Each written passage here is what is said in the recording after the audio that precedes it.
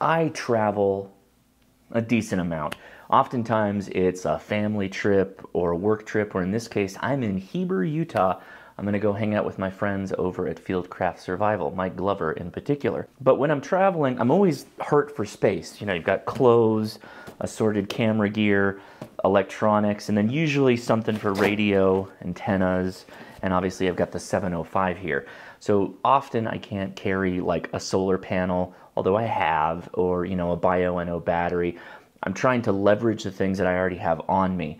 Now, if I was going to go like fully sustainable, radio sustainable, I would definitely have a solar panel or a power film solar Lightsaver Max kind of thing so I could run a QRP radio.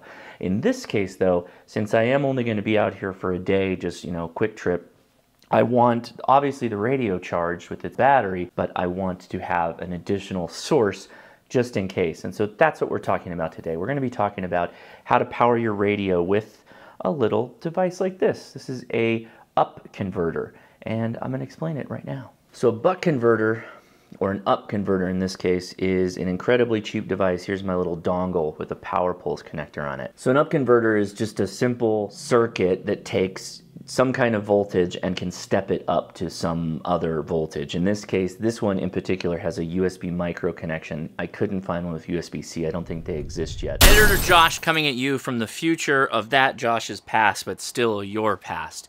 I've learned some new information regarding some of these chargers that are out there. Everything that I'm going to talk about the buck converter is still going to be valid, particularly how to build one. Nothing in that has changed, but there are some other options, particularly in the area of USB-C PD, which is power delivery. It's a standard that is in some matter of completeness for USB-C, which allows you to deliver power to your devices in a fast manner. They actually make a tiny little USB dongle with a right angle to it that has a DC coaxial port. That's like the ham radio port that we use on our radios. Those are on Amazon right now. It's like $7 for one. I know, I was telling you it's $6 for like 6 of these little up converters, so big money talk here. But with this right angle converter, you don't have to solder anything. You plug it into a USB-C PD cable and charger, and you should be able to power your unit just as well that way too. Key thing to keep in mind, if your radio requires less than 12 volts, like in the case of my Mountain Topper 3-band, this won't work for you. This is a 12-volt adapter. Now, the games you will play with this is finding the right coaxial connector for you.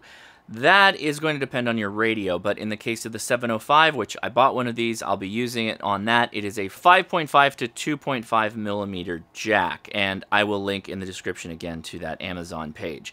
This is an untested unit for me, so you're going in with this, hopefully if you have power delivery type devices or charging capabilities, this should work just fine for you, but heads up. The reviews on Amazon are pretty good though, so hey. But it'll take the USB output voltage, which is about 4.5 volts in a lot of cases, and step it up all the way up to like 24 volts, which is a lot considering this little device. But really, we only need to get it into or around 12 to 13.8 volts for it to run a radio like the 705 or a QRP type radio. You're not going to be putting any kind of large power out with this, but these also work really well for charging your handhelds when they're in the field if you have like a DC connection. You can get these on Amazon. I think I got a pack of 6, and then, you know, some heat shrink tube, power pulse connectors, and a bit of wire. The idea though is that I can take my USB battery bank. I have the ability now to not only charge my phone, cameras, my HT, and run the 705 with this. So what that looks like in practice is we take our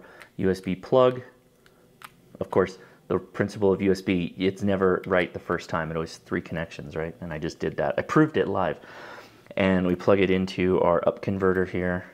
And assuming you push the button to make sure the little device here is active, you plug this into something that draws DC and you'll get power out. So let me magically whisk you back to my tabletop in the ham shack and show you how I set this up for my Mountain Topper 3-band, because yes, this is adjustable voltage output. So you can go lower for a QRP radio like a Mountain Topper or higher-ish for something like the 705. Now, an interesting factoid, many radios run off of a 12-volt standard. So if you give it something like a bio-NO battery, for instance, this is a 6 amp hour This is going to give you like 13.8 around that volts, and then as it goes down, it's going to dip on the south side of 13 into 12. For most radios, that's fine. They can take that voltage standard and, you know, no problem. Now this is all great. It's a unified standard, really good on you. But the problem is some other radios, like this Mountain Topper 3 band, it has a 12 volt max pretty much on transmit. If you give it more than that, actually even on receive, it's not going to be very happy. So what do you do? Well, we can solve basically two birds with one stone here, and that's where this comes in. This is a up converter. We have a lead here that I've already stripped the wires on. The strip side, or the line side, is going to go to the positive. We're going to come in through the top here and solder our lines in place. Pretty simple. Then we'll put some kind of terminator on it. Likely we're going to use a power pole.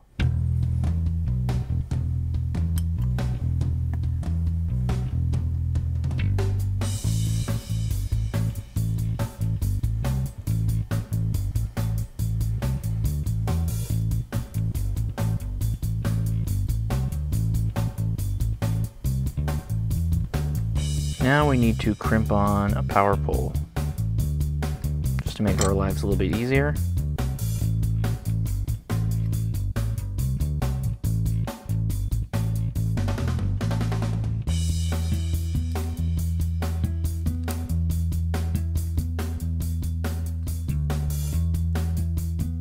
I barely did anything there, so we're gonna solder the lead on.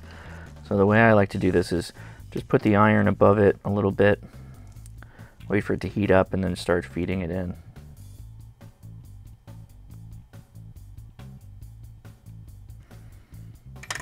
Let it flow. Let it flow. Let it flow. All right. Pay attention to the leads here. They're going to go like this. Way hot. Ooh, that's hot. Give it a second. Let's blast these into position here. There's one. And there's two. All right, so now we have this little dongle. We'll apply some heat shrink here at the end here, but basically we need to now put voltage in and test the out. So let's get that set up. All right, so I got a simple voltage meter here on the Anderson power pole connector into the up converter, and here is my battery bank. So if I plug that in here, light turns on. We got 11,665 volts, if you can see that. So I'm going to drop this down to about 10 or so.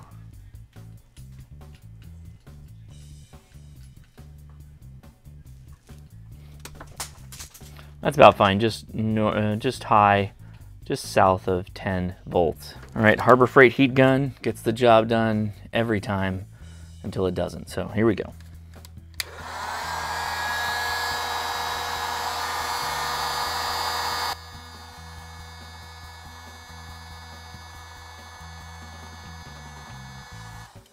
Let it sit to chill. So let's go ahead and anoint this. Oh, what the heck.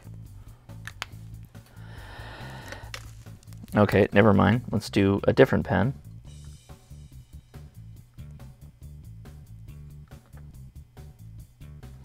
$10 volt. There you go. Yikes. Well, that's not perfect. But there you go. Simple adapter. Now let's final test, final sell off here. Let's plug in our to the radio. Make sure our battery bank is on. And there we go, 9.9 volts as written on the radio. So we are happy.